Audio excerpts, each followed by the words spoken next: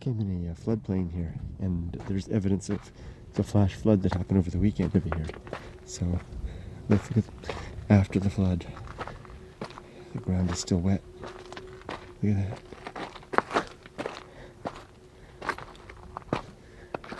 Wonder if we can find some interesting animal tracks maybe. I wonder how squishy it is. Let's give it a try. That's hard. At least here.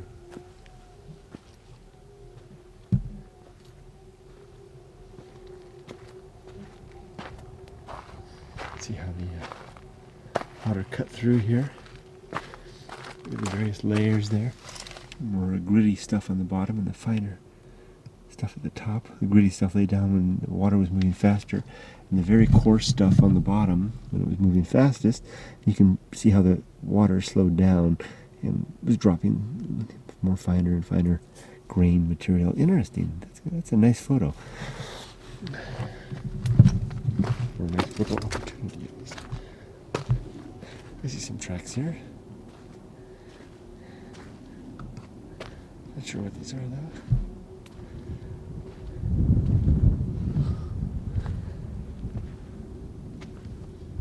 Coursed up here. And around through here. Look at this.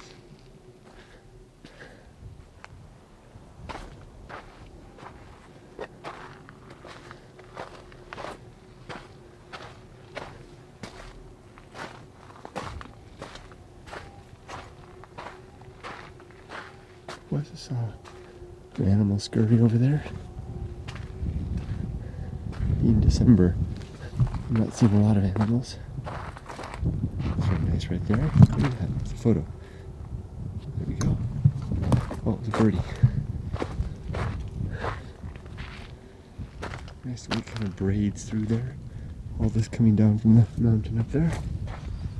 You're there.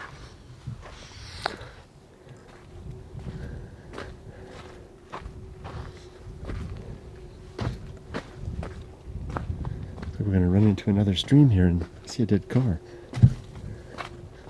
Or, is that the car? What is this? Yeah, it's part of a... No, I don't know what that is. It is part of an old vehicle. Or a machine of some sort. It's like a grill and then a headlight. Yeah, this is an old vehicle. Look at that. It's one of those old, that's the radiator grill there. And then the lights over there. Of course, the lights are all gone. There's a headlamp there. Does it say anything on there? Is that an M? Right there? You see that? Look at that. I can zoom in on that. It's hard to see what my finger's pointing at right there. I hope you guys can see that. It looks like an M. I don't know what M stands for, but that kind of these curves and lines often indicative of older style because they use those to give strength to the metal. You know, flat metal doesn't have a lot of strength, but if you just put a few curves into it, ooh, watch out for this. That will take your feet out. Put a few curves into the metal, it'll takes on a lot of strength. Yeah, maybe we'll paint. Interesting. Some sort of covering there. I see a butterfly over there. Let's go see if we can see the butterfly.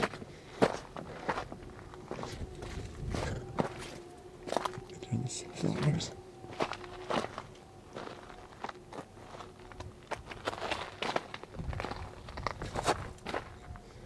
There it goes. Let's just go a little further. Sorry for the fast action with the camera.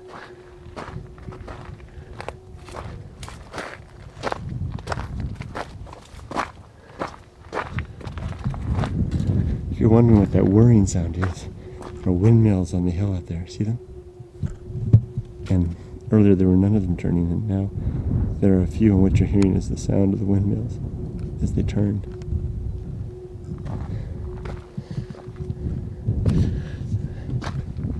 Kind of a little more gritty down here. Oh, there's more of that vehicle. or a vehicle.